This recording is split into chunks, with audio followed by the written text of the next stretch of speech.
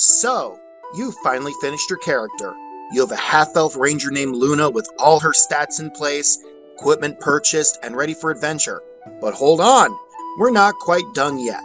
Why is that, you ask? Well, fear not. On today's episode in Act 1, we'll be taking a look at backgrounds.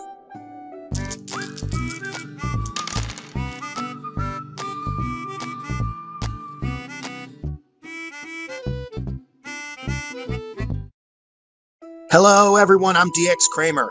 Backgrounds are a new feature introduced in D&D 5e. They are a great way to flesh out your character's backstory, what they were before the campaign started, and what drove them to the lifestyle of adventuring. The Player's Handbook has a ton of options for you to pick from starting on page 125. What all does a background include? Well, there are a number of things that all backgrounds have in common. First, you'll gain 2 proficiencies in skills according to what background you pick. You will also gain a feature, a special ability that can come in handy depending on the right circumstances.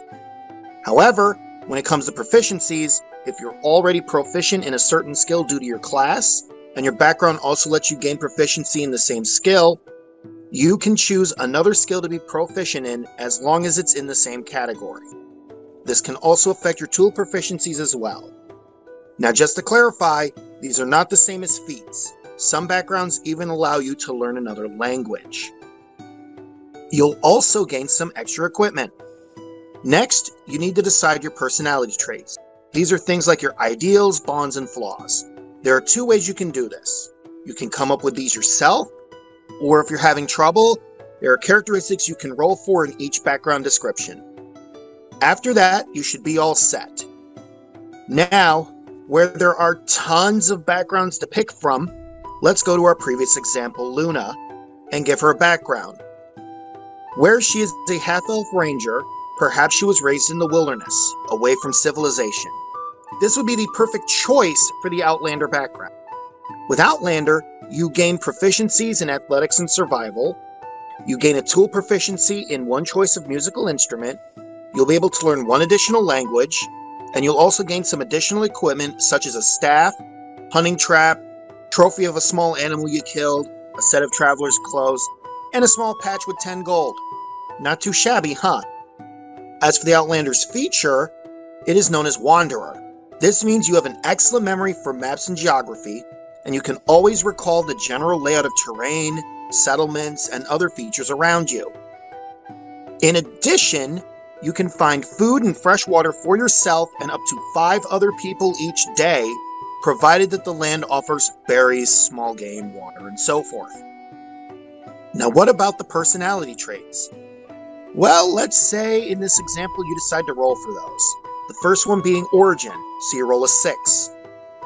Under the list, this would be Bounty Hunter. Next, for personality trait, you roll a 1. This would mean you're driven by a wanderlust that led you away from home. Ideals, you roll a 3, meaning that to you, honor is your highest priority, and if you bring dishonor to yourself, you dishonor your entire clan. For bonds, you roll another 1, meaning your family, clan, or tribe is the most important thing in your life. And finally, flaws, which you roll a 5, meaning violence is your answer to any challenge. Just like that, we now have a background for our character Luna, a half-elf ranger whose tribe is out in the wilderness, searching to cleanse the area of hunters and predators. She tends to shoot first and ask questions later, and the excitement of getting the bad guy has caused her to wander off to far lands in search for the next bounty. Sounds like a pretty cool badass. This is only one of many ways to come up with your character's background, but if you already have an idea of your character's background, feel free to talk to your DM about your idea and see what background would be best fit your character. Just as a personal side note, please don't pick your background solely based on any of the proficiencies and bonuses your character can gain. That's all for today. Join us next time as we take a look at leveling up.